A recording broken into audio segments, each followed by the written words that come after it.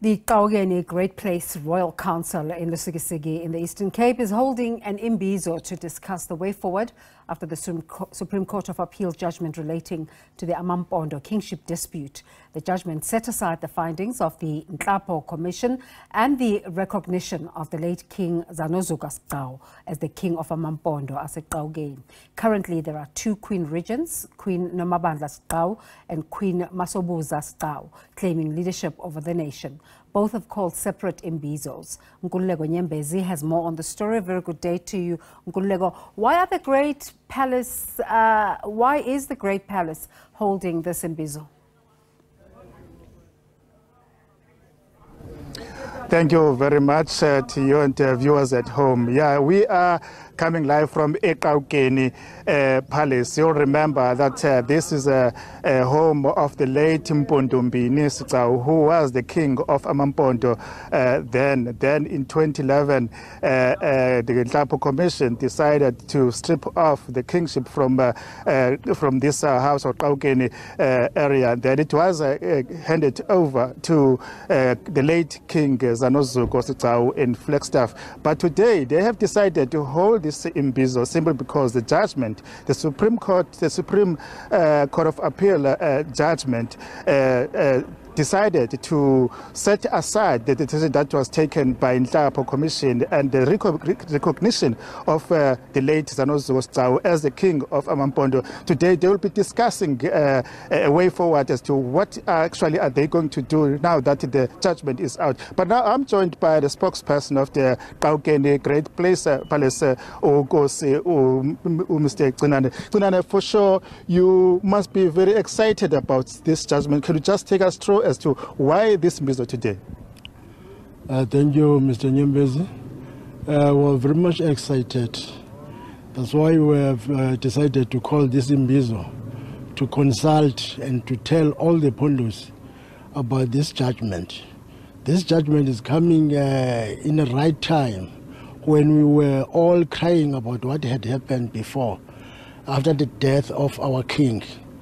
By the time they were stripping off the kingship, and they have given it to Zanozuko, who is not even in the lineage of kingship here at Qaukeni. The kingship here at Qaukeni, it comes far. Thandizulu got it from his father Bota, and Bota got it from King Mandlonge. After the death of Mandlonge, the family sat down and adopted a new culture that the right-hand house now it can take over and rule. They have gone to the Supreme Court of High Court of then. Bota won that case, and he ruled until his death. Thandizulu took over.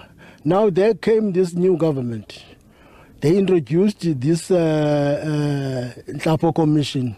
Yeah, we are pretty sure that they have done it with an anger, because they didn't. For the commission here didn't even consult AmaMpondo. They came and discussed the matter between Thandizulu and Zanozuko only. The only thing that we were crying about, this kingdom is not for AmaFago only, but it's a Pondo kingdom. This kingdom was done through the descendants of the Pondo clan.